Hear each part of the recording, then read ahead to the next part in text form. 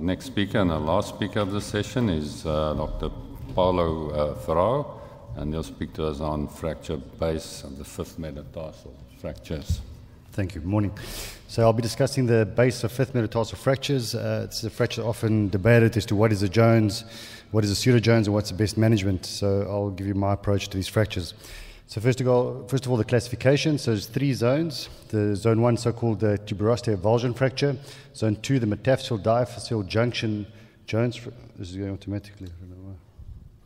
Metatarsal diaphyseal Jones fracture. Then zone 3 is the diaphyseal so-called stress fracture.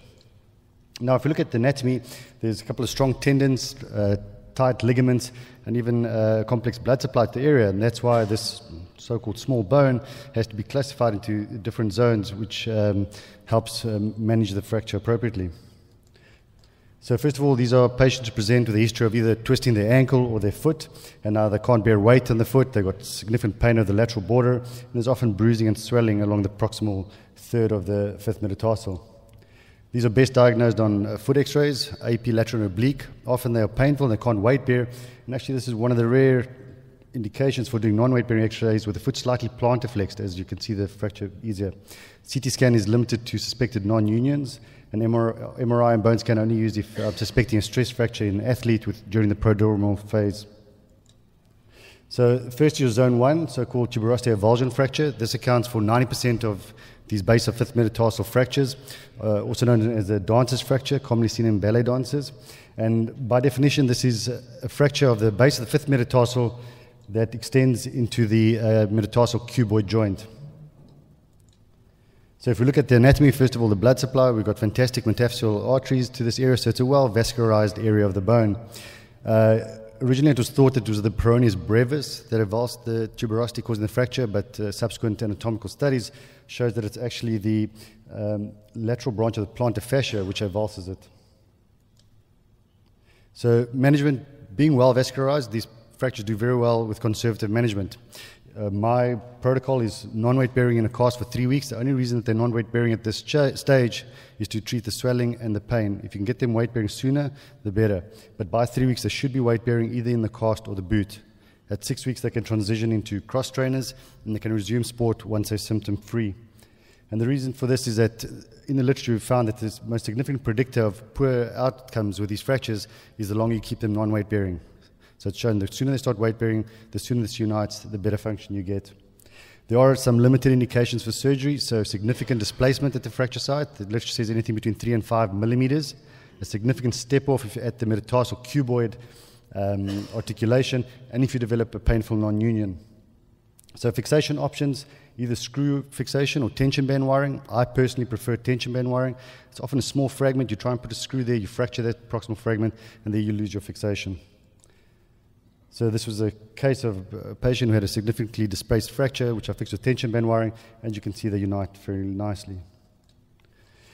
So the only real complication is non-unions. The majority of the non-unions are pain-free. If you do get a painful non-union, look at where exactly the fracture line is. So if it's extra-articular, it's not involving the metatarsal cuboid joint, just excise the fragment and reattach the peroneus brevis. If it is intra-articular, unfortunately, you have to fix it. So yeah, we have a young lady presented in 2012. She had a previous fixation of this avulsion injury, which unfortunately went into a non-union.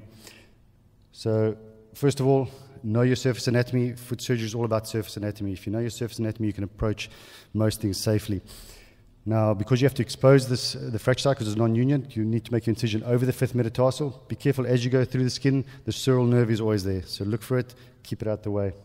Next, you've got to, once you've exposed the bone, identify the non-union either with your blade or using sharp osteotomes. Once identified, use curettes and osteotomes to clean out the fracture site.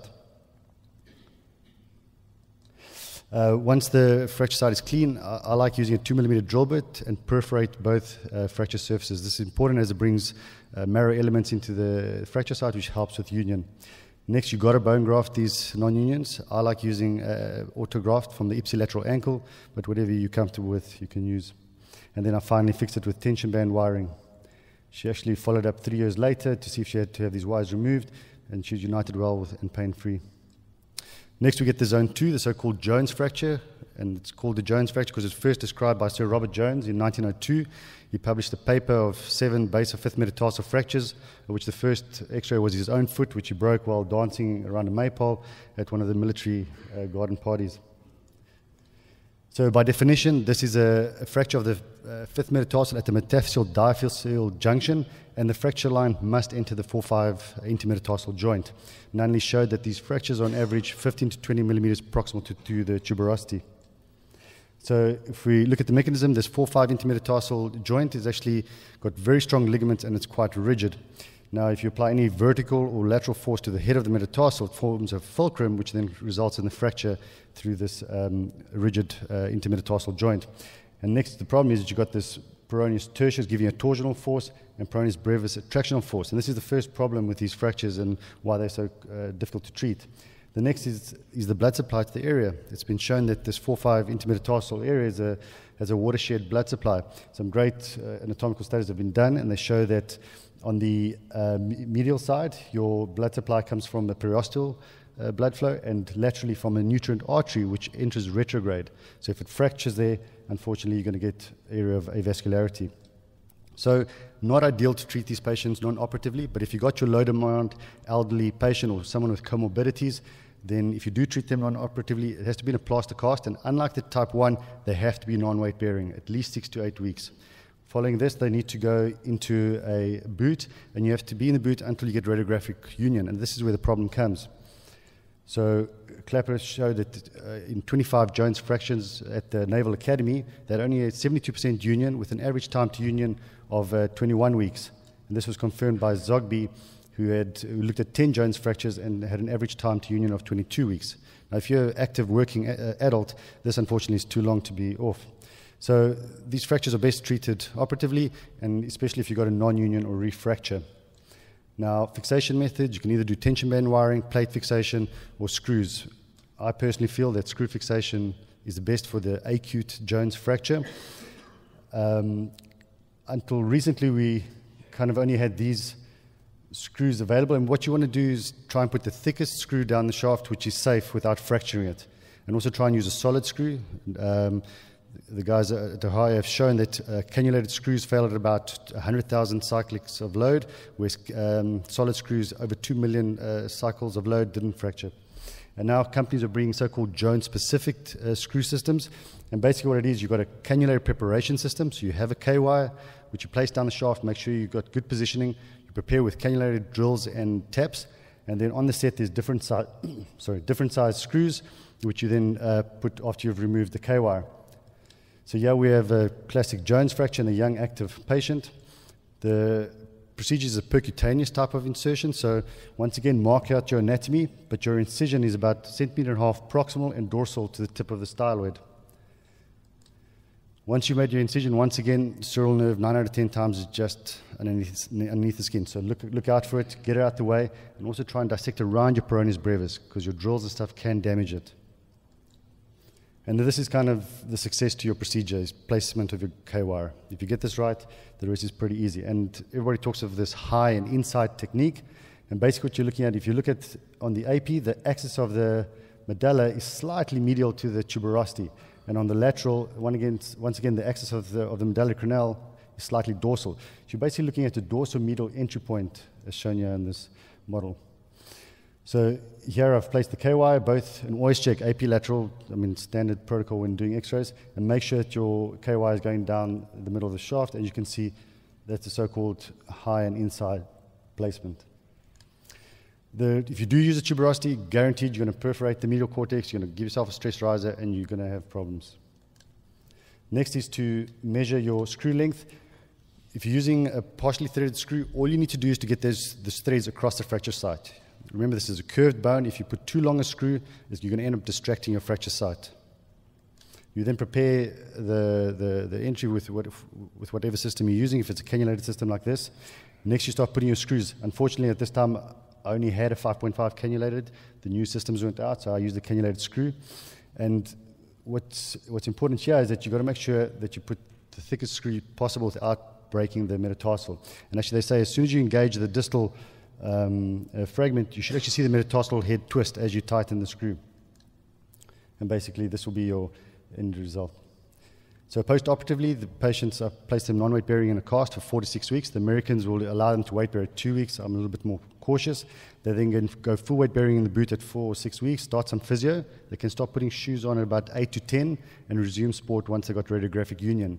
This has been shown in literature can take up to about 12 weeks. And the important thing has also been shown, unless there's indication, leave that screw for life. One of the highest risks for refracture is removal of hardware. So complications, intraoperatively you can get iatrogenic fractures. You try and put too thick a screw, fracturing the metatarsal. You can get sural nerve injury, peroneal tendon injuries, infection, and later you can get refracture or non-unions. Here we have a case of a previously operated Jones fracture which developed a non-union on CT scan. So these, unfortunately, you can't treat these percutaneously. You have to open it up, remove the hardware, clean out the fracture site, and you have to open up that medullary canal if you want this to unite. You then graft it with autogenous bone, and in my preference, if there's been previous fixation has failed, I'll then use a hook plate. Also try and find out why this failed. Vitamin D, very important. The literature showing, multiple studies showing high incidence of low vitamin D in fifth metatarsal fractures, even in professional soccer players who are theoretically exposed to the sun. The other thing is, look for malalignment. In this case, the patient had a hindfoot varus, which we then had to address at the time of surgery. So we did a Dwyer osteotomy, cleaned out the non-union, bone grafted, and put a plate fixation. Finally, in zone 3, so-called stress fractures. By definition, this is a fracture which is distal to the 4-5 intermetatarsal joint, mainly seen in athletes, and it's due to repetitive stress, often early in the season when the guys are trying to regain their fitness quickly. And often they give you a history of some prodromal pain along the lateral border prior to the fracture.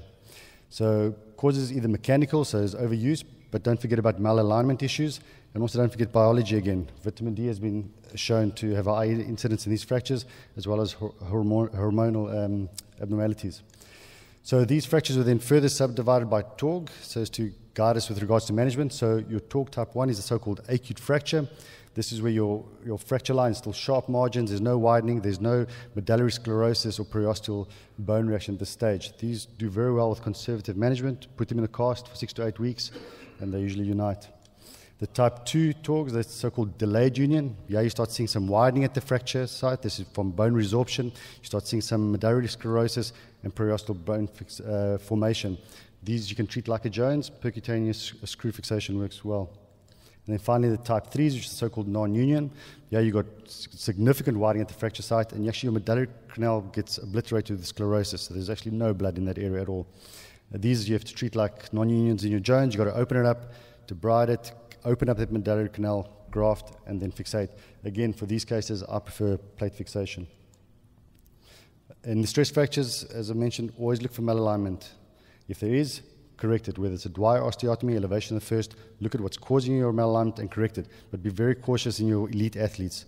You realign an elite athlete's foot, that's it, his career's over. So in those cases, fix it and try and use orthotics.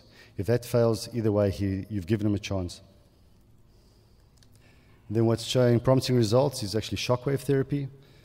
Ferrao looked at comparing shockwave with screw fixation of these stress fractures. Similar fusion rates, but what was interesting is far less complications.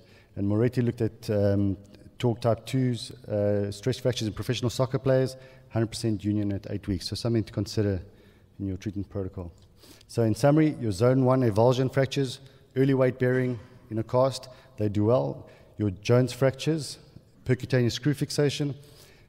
Zone 3, according to the TORG type, so type 1, non-weight bearing in a cast. Type 2, percutaneous screw fixation. And type 3, you have to openly debride the fracture, bone graft, and fixate. And finally, I'd say thank you, and I invite everybody here to please join us next year at the 9th Biennial SAFS Congress. We have fantastic speakers coming out. Mark Easley, who's now the previous AFAS president, Hans Trunke, Pascal Ripstein, Stefan Ramelt. These guys are all super specialists in different fields of foot and ankle surgery. It will be an excellent meeting to attend. Thank you.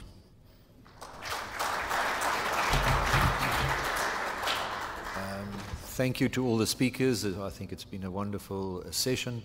I apologize to the little people doctors for running a little bit late, and therefore we won't have questions, but I'm sure all the speakers will be available at lunchtime for you to ask them pertinent questions.